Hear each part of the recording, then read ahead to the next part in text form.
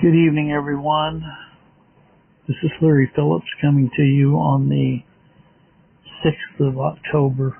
It's about a little after 9 o'clock here in Pineville, Missouri. And this is being prepared for you for Friday morning, 7th of October, 2022. You know, I think it's maybe quite typical for a person as they get older and they're in their final years of their life to reflect on their life and what they've learned through not only their experiences but through the Word of God being revealed to them if they're one of God's people. And I hope that I'm one of those people. One of the things that I have become totally convinced about is that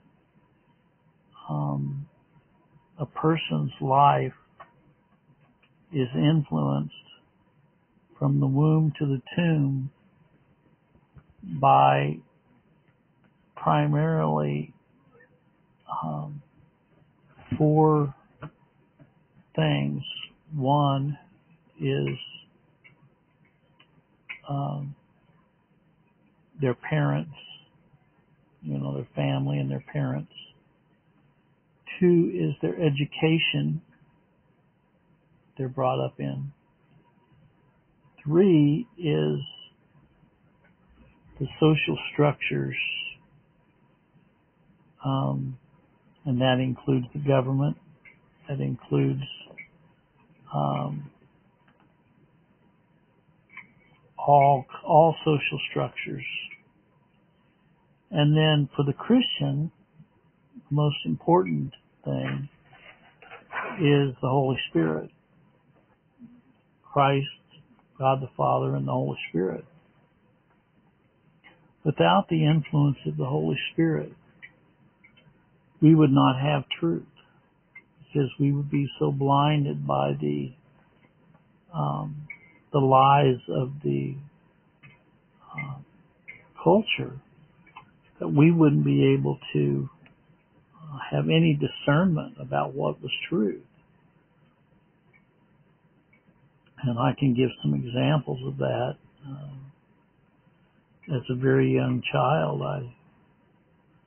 I remember even in kindergarten, I think that I went to the school. It was called Mark Twain Elementary, Mark Twain. And I'm sure there were globes in the schoolroom, in the classrooms. And, Walt Disney was promoted, Disneyland and Disney World. And the media and television and the films that we watched in school, reel-to-reel films, and National Geographic and all of the other books that I read, beginning with the very earliest books, Dick and Jane and Sally and Puff and Spot, But the reason I'm bringing this up is that without the Holy Spirit revealing to us the truth of God's Word, we would be in total confusion. We would believe that we are a globe. We would believe that the earth is spinning through space. The Bible tells us that the earth is stationary. The Bible tells us that God stretched it out like a tent. We would believe the lie that God loves everyone. But God's Word reveals to us that He is very specific to who He loves and who He died for. Okay. You know, the culture, through the influence of the Roman Catholic Church and many other religions, has tried to totally control the minds of the population of the world through many different things, and mainly through education, through sports, through entertainment, through all kinds of avenues to get people's minds off of the Word of God and onto other things. And a lot of people have bought into the preoccupation of most of their lives in not thinking about the Word of God and thinking about other things. Whether it is playing games on the internet, or pursuing a PhD degree in history, or in education, or in philosophy, or in engineering, or in science, or in, whatever it is. The way people spend their entire lives is a reflection of what they believe. My wife and I, we went to Pea Ridge, Arkansas to get some groceries, and we went by two different stadiums. This is on a Thursday night, probably representing 3,000 people, tying their whole evening up in sports.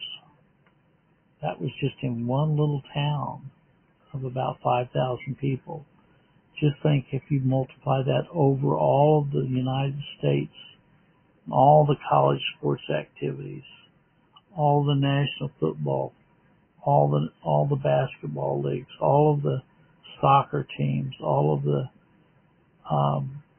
every imaginable kind of sports, and that doesn't include all the other things that people get involved in, which is bowling and chess and ping pong and card playing and bingo and all of the internet games that are available. This is what mind control through the culture has done to our social structure. It has gotten people's mind off of God, off of His Word, and on to other things that are more important. Boating, fishing, hunting, hiking, camping,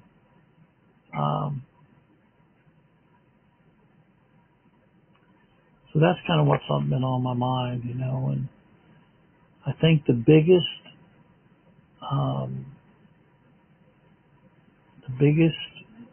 deception of everything that I've just mentioned, the biggest deception is education. Education. The world has made education its God. The world has made education its God. The exaltation of the creature. And it's taken away the truth of God's Word and put it in the hands of the philosophy of men. I had a friend of mine, Richard Bennett, who was a converted Catholic. He said that the first 3 years of his theological instruction was, studying the great philosophers, Socrates, Plato, all of these philosophers, Aristotle. Well, the message that I would like to say is, let's get back to the Word of God, and let's give God the glory in all things, including the Holy Spirit revealing to us the truth of His Word. May the good Lord be with you. God bless.